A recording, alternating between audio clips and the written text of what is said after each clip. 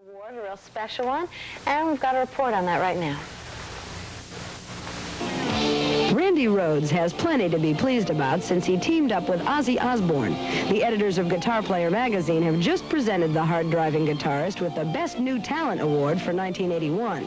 In San Francisco, MTV Music Television joined the awards ceremony. Randy, on behalf of the over 500,000 readers of Guitar Player magazine in the U.S. and in 70 countries throughout the world, I'd like to present you with the 1981 Best New Talent Award. Congratulations. Thank you. What did Randy have to say? When they told me, I thought they were joking, because Sharon always jokes with me anyway. And she called me one day and told me, and I just didn't believe it. For a week, still I didn't believe it, you know, because I'm really proud and honored, and I don't want to stop here, you know. In San Francisco with Randy Rhoads, this is Joanne Green for MTV Music Television.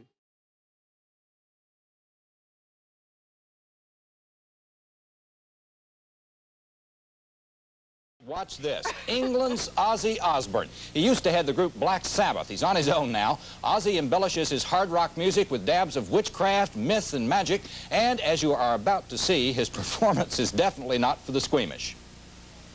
Anyone that's looking slightly normal is not allowed in.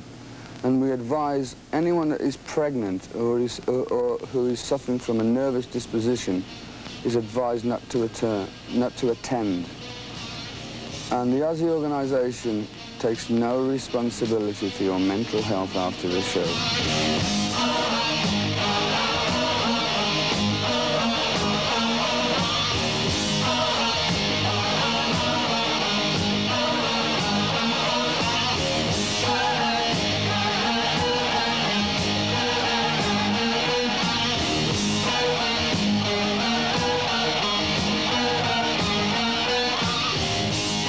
Ozzy Osbourne, pop's Prince of Darkness, whose gothic rock shows are like having Halloween all year round, opted for a life in music when he discovered that crime didn't pay.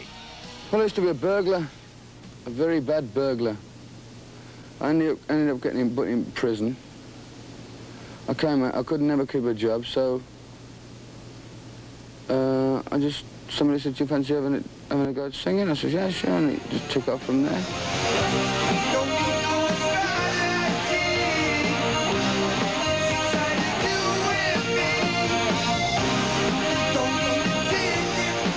We asked Ozzy what ordinary people make of his bizarre presence. People take me or leave me. I mean, I'm just Ozzy Osbourne, and I always will be Ozzy Osbourne. I'm not going to be like Frank Sinatra. I mean, you couldn't imagine me like this going, "I'll do it my way," and all that, you know.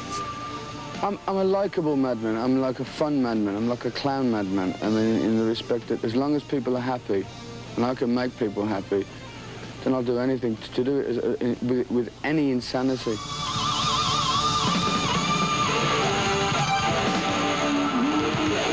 Who's got the right to say who's mad and who's not? I mean, what's more insane than building a bomb to blow us all to bits? Or me getting on the stage and, in my crazy way, entertaining people? Who's the crazy one?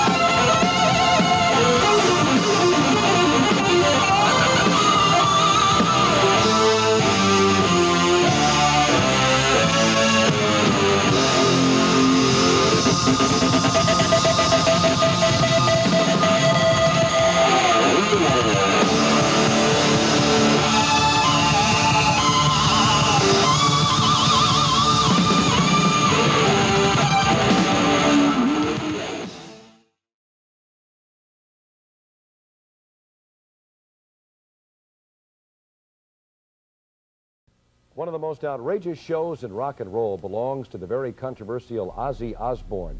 Recently, our rock expert, Bob Coburn from KLOS-FM radio, had a chance to meet the madman himself and find out what's behind the act. He says he's from an ordinary working-class family, but there's nothing ordinary about Ozzy Osbourne. His shows are like something you've never seen before. In fact, we can't even show you all of what he does on stage. But after talking with Ozzy Osbourne, believe me, there is a method to his madness. Anyone looking slightly normal is not allowed in. And anyone suffering from a nervous disposition or pregnant is advised not to attend. And anyone in the Ozzy organisation takes no responsibility to your mental health after the show.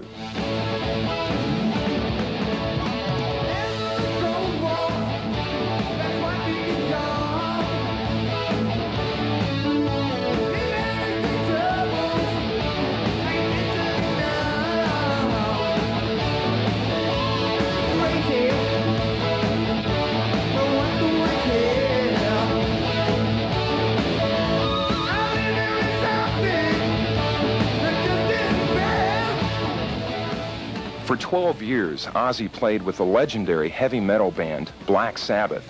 The break came because Ozzy felt held back creatively and needed a new outlet. Well, what happened was, at first, I thought my whole world was shattered. I walked out and I thought, well, I'll pack it all in, and I thought, well, I'll retire and go home and just live on the past and look at my gold discs and my scrapbooks and whatnot, and just, that's it, you know. But I lasted about a week doing that until I found my manager up, and it was a long period of time went by before I could actually find musicians to kick the thing off.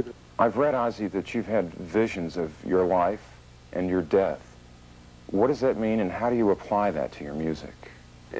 I've had this thing from a very small child. I used to have these dreams, which I can't put. I mean, I've been to psychiatrists about this. I have dreams of my life and my death. I believe that I'm here for some reason. I don't know why. I don't know what the hell it's all about. But Ozzy now is on his own. Ozzy now is attempting to do the unknown, you know. I mean, whatever I come out with will be well worked out. I mean, the story of a madman isn't just a thing that I've thought of now. It's an idea that I've moulded around in my head for ages. And in actual fact, when I put it to my management, I thought I was totally insane. They said, you're mad. You've got to be crazy. You can't never do this. You can't throw blood in the air and offal into the audience. I said, why not? Crazy, but that's how it goes.